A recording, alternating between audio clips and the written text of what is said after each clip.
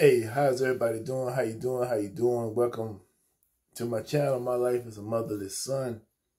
I got a video that is doing real well. It's called uh, "Living Life Without a Mother." Is the pain of losing a mother is timeless. I believe that's the name of the video. I made that video about a year ago, and that video is doing pretty well. You know me, considering that I only have. At the time, I had less than 100 followers, or 100 subscribers, rather. I had less than 100. I got like 110 right now. Of course, I would love more subscribers, but I'm not. I'm not going to do anything crazy just to draw some attention to myself to get more subscribers. Hopefully, people just join and subscribe, just simply out of that something I say resonates with them, or they just want to subscribe. They just want to see more of what I'm talking about. But I'm not gonna do anything crazy for subscribers and likes or whatever. But that one particular video I made a year ago, and I ain't thinking another video far as well. Let me rephrase that, because this can be taken the wrong way if I don't say this right. The video meant a lot to me. I made the video with a purpose. It was with a purpose. But what I mean is, when I say I didn't think nothing of it, what I meant is I didn't know it was going to do what it's doing. I just do what I do. I post a video, I might get 5 views, something like that. Or I might get 2 views, 3 views. That's fine with me. If I can touch one person, I did my job. I'm not pressed over if I don't get 100,000 followers or 100,000 views or whatever like that. It'd be nice. Don't get me wrong, it'd be nice, but that's not reality for me. I know stuff that I do is not really popular, and a lot of people are not going to be subscribing every day or whatever the case may be. But anyway, I made that video, and for me, I look at the video now, I'm like at 5,700 views. It got a lot of likes, a lot of comments was on there, and I try to comment to everybody. But it made me think, why did that video do so well? And I think because people can relate to that video. They can understand what that feels like. Because I look at the comments on there, and a lot of people were saying, I lost my mom, or I lost my father, or I lost my mom. Mainly people that lost their mom. And it just reminded me of the pain that you feel from losing a mother, And I appreciate them commenting. I appreciate them letting me know.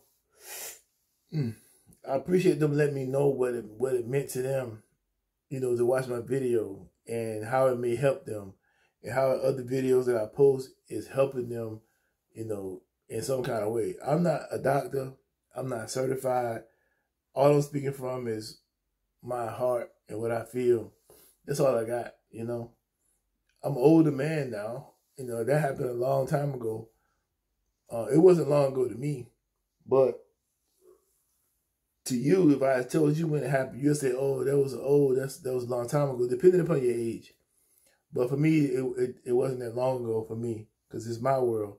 And we all living in our own worlds, and what may seem long to somebody else is short to somebody else. It's just your world, But we have made it to the end of the year, and we're about to go into the next year.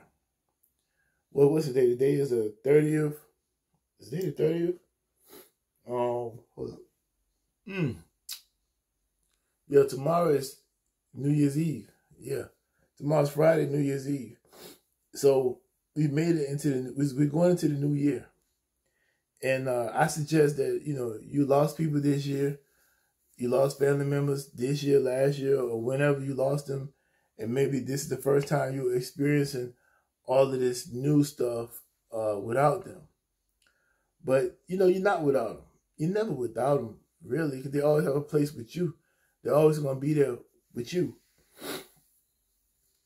So you got to, remember that.